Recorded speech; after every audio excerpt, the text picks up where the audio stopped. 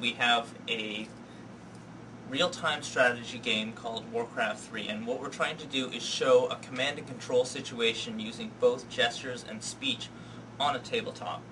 If I use a hand and if I put it onto the surface, I can, as you can see, I can pan the space around. Okay? I can select units using a single finger by touching on them, so I can make them either move or attack by putting two fingers onto the surface. And you can see that this unit is now moving to the new location. I can make them move back as well. Move here. You can see that there's some kind of auditory command. If I say attack here, you can hear that there is some auditory response. Unit 1. Let's get on. Move here. Yes. Unit 1. The spirits. Attack here. Command them to destroy units.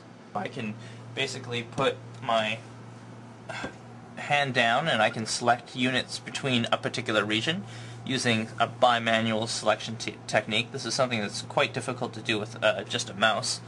And I can actually take those units and I can label them as particular numbers. So if I say label as Unit 2,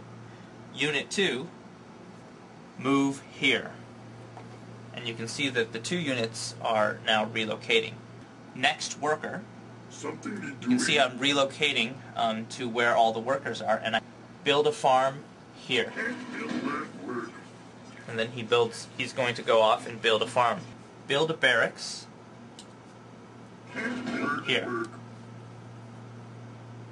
So now he is going off to build this barracks.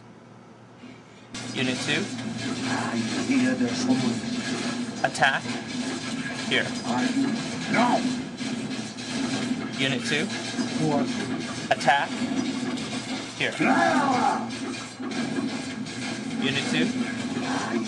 Attack here. No.